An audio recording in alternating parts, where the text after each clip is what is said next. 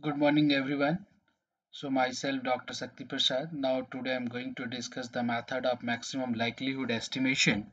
Now, in these lectures, we have covered the introduction on the maximum likelihood estimation, likelihood function, likelihood equation, and find the maximum likelihood estimate for the parameter lambda of a Poisson distribution on the basis of sample size. And now, considering x1, x2 be the random sample of size n, with the normal distributions and find the maximum likelihood estimate for the parameter mu when sigma square is known, for sigma square when mu is known. So now we go for the outlines of my lectures. Therefore, the introduction of the maximum likelihood estimation. First, we need for the what is the meaning of estimation. Sometimes we may have no information about a parameter of the population. By going through the statistical analysis of the samples drawn from the population, we can estimate the values of the parameter. This process is called estimation, and lot of methods for a estimations, but now here we have concentrate only for the maximum likelihood estimation. So we go for the introductions on maximum likelihood estimation. From a theoretical point of view, the most general method of estimation known is the method of maximum likelihood estimation. We can say that MLE, which was initially formulated by Professor C.F. Gauss, but as a general method of estimation was first introduced by the Professor R.A. Fisher and later on developed by him in a series of papers. So now we start for the likelihood functions. So first we need to write, let consider x1 x2 dot dot xn be the random sample of size n from the population with the densities function or probability mass function x comma theta, for theta is the unknown parameter and for all theta belongs to the parametric space.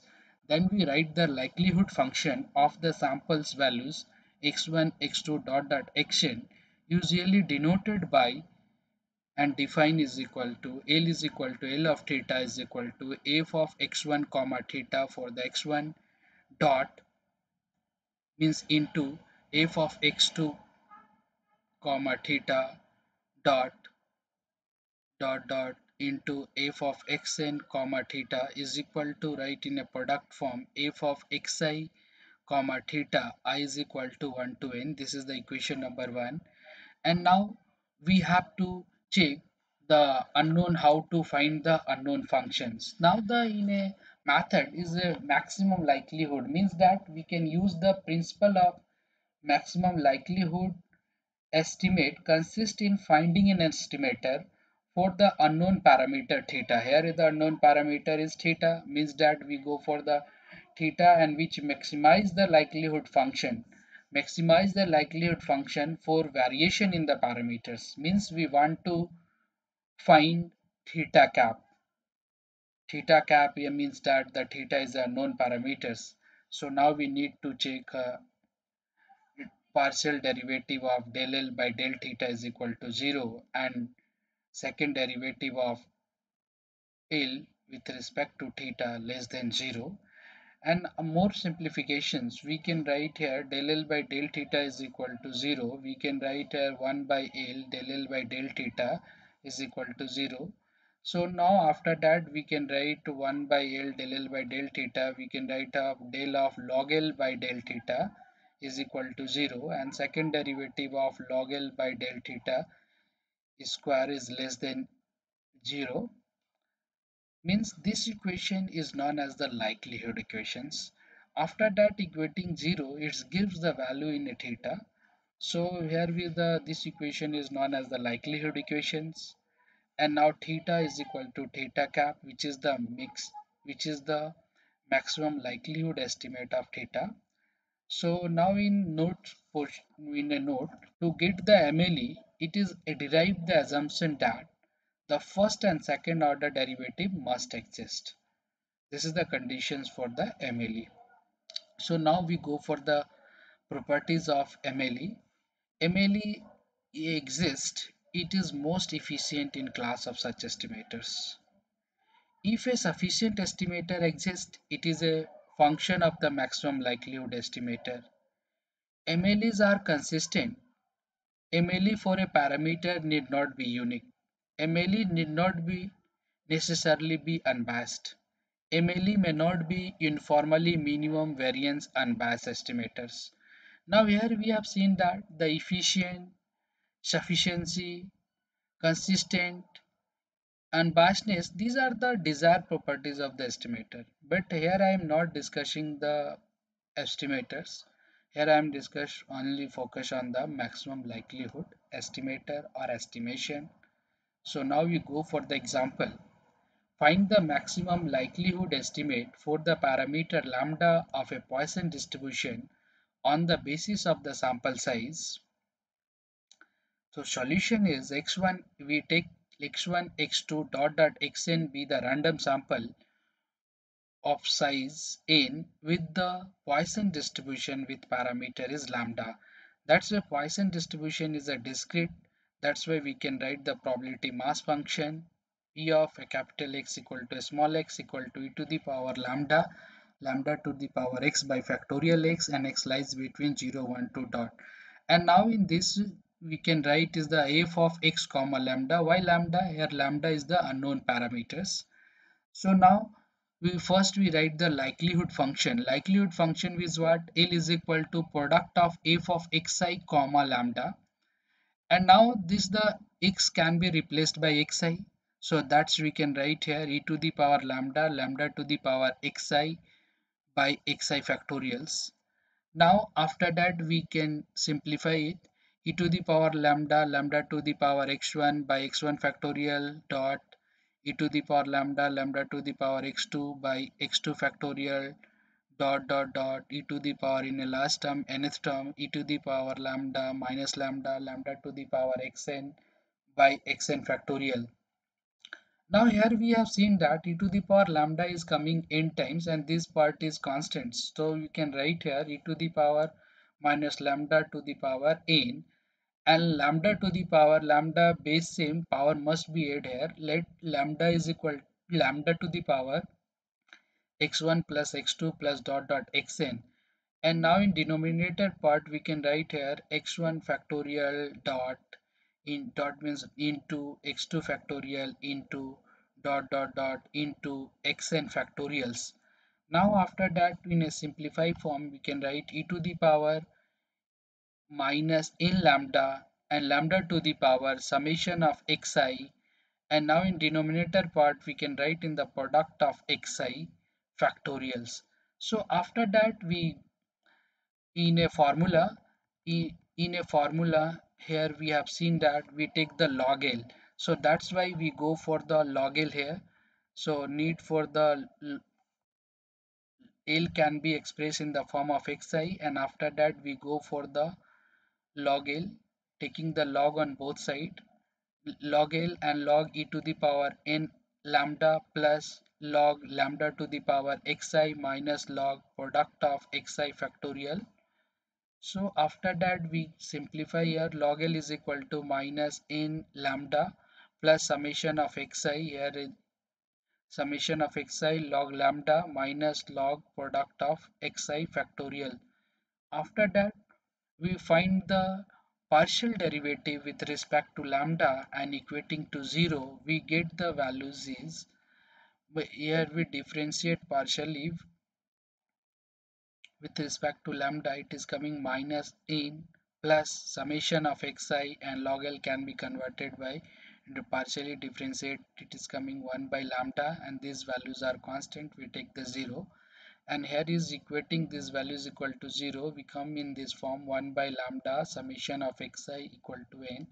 And now our target to find the lambda here, the lambda we can write in this equation can be written in the form of lambda is equal to 1 by n summation of xi, and this is what, this is for the sample mean, and we can write here the lambda cap is equal to x bar. But in a MLE the first derivative and second derivative must exist. That's why we need to check the second derivative is less than 0 or not.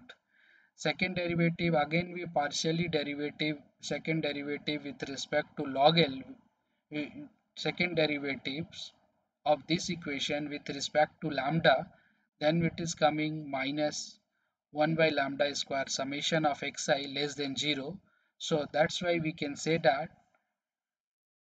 x bar is a MLE maximum likelihood estimate of lambda, maximum likelihood estimate of lambda. So now we go for the next example. Here the next example is x1, x2 dot xn be the random sample with the normal distribution with a parameter mu and sigma square, and find the maximum likelihood estimate of the parameters mu when sigma square is known, and second is sigma square when mu is known. So now we go for the solution. Here is the normal distribution, so just we write the PDF probability densities function. A probability 1 by sigma under root 2 pi e to the power 1 by 2 bracket x minus mu by sigma whole square, and x lies between minus infinity to plus infinity, and mu lies between minus infinity to plus infinity, and sigma is greater than 0. And here we have write the f of x comma mu comma sigma square, and a previous you have seen that here we have write the f of x comma lambda, but lambda can be replaced in this question is mu and sigma square, because here is the two parameter mu and sigma square. Then we write for the likelihood function L is equal to product of f of xi comma mu comma sigma square. Now in this PDF we can x is replaced by xi, that's why we can write here product of I is equal to 1 to n 1 by sigma under root 2 pi e to the power minus half bracket xi minus mu by sigma whole square. Now after that we simplifications that we have considered at mu is equal to theta 1 and sigma square is equal to theta 2. Why we take the theta 1 and theta 2? Because is simplifications, because in these questions we estimate first we mu and second is a sigma square, so here we easy to partial differentiate. That's why we have taken the theta 1 is equal mu is equal to theta 1 and sigma square is equal to theta 2. So after that we can write in the form of this L of theta 1 comma theta 2 and product of f of xi comma theta 1 comma theta 2, and product of I is equal to 1 to n 1 by under root theta 2 2 pi e to the power minus half bracket xi minus theta 1 ka whole square by sigma square is what? Sigma square is theta 2. And after that we can write in this simplify form here 1 by under root theta to 2 pi e to the power minus half x1 minus theta 1 ka whole square by theta 2 into 1 by under root theta 2 2 pi e to the power minus half bracket x2 minus theta 1 ka whole square by theta 2 into 1 by under root theta 2 2 pi e to the power minus half into xn minus theta 1 ka whole square by theta 2. So now here we have seen that this term 1 by under root theta to 2 pi is coming on n times, and this part is constant. That's why we can write here. That's why we can write here L theta 1 comma theta 2. We can write here 1 by under root theta to 2 pi whole to the power n and e to the power 1 by 2 theta 2 summation of xi minus theta 1 whole square. So now we can simplify 2 pi, we can write this 2 pi theta 2 to the power minus n by 2, we take the outside of root, and e to the power minus 1 by theta 2 into summation of xi minus theta 1 ka whole square. And after that taking the log on both sides, so that is coming what? Log L is equal to minus n by 2 log 2 pi plus log theta 2 minus 1 by 2 theta 2 summation xi minus theta 1 ka whole square. This is the equation number 2. So now we need to partially differentiate with respect to first theta 1, because in a first question we find the maximum likelihood for the parameter mu, and we have considered the mu as a theta 1.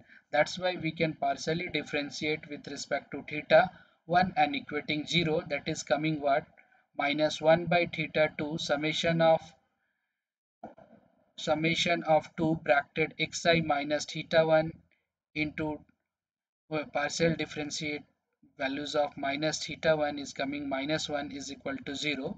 Here we differentiate these values and these values are 0, and after that we go for this is a constant, we take constant, and now it partially differentiate it 2 bracketed xi minus theta 1 into minus 1 is equal to 0. So now here we have simplify, it is coming theta 1 is equal to 1 by n summation of xi. So now we need to write that theta 1 cap is equal to mu cap is equal to x bar. This is the equation number 3. So now we go for the first, we need to check the second derivative is hold or not. So after differentiate partially second order derivative with respect to theta 1, that is coming is less than 0. In the light of 3 and 4, we can say that x bar is a MLE for mu. This is the first part of this question is covered. Now we go for the next part. Sigma square of the normal distribution with mu is known. So now here partially differentiate the equation 2 with respect to theta 2. So now equation 2 is this log of L theta 1 comma theta 2. So here this equation, the equation 2 can partially differentiate with respect to theta 2. It is coming what, equating 0 also. So it is coming minus n by 2 theta 2 plus 1 by 2 theta 2 square summation of xi minus theta 1 square. Here is coming in the values of theta 2. Theta 2 is coming 1 by n summation of xi minus theta 1. And theta 1 we have already defined in previous. So it is coming on the x bar. That's we can, theta 1 can be replaced in the form of x bar, means that it is coming theta 2 cap is equal to sigma 2 cap is equal to 1 by n summation of xi minus x bar square. This is the equation number 5. So now this is what, this is the variance for variance of x. So now we move for the second order derivative, just we check these values are coming less than 0. So in the light of 5 and 6, we can say that 1 by n summation I is equal to 1 to n bracketed xi minus x bar whole square is a MLE of sigma square. So this is the answer for these questions. So thank you for watching my video. So please like, comment and subscribe my channel.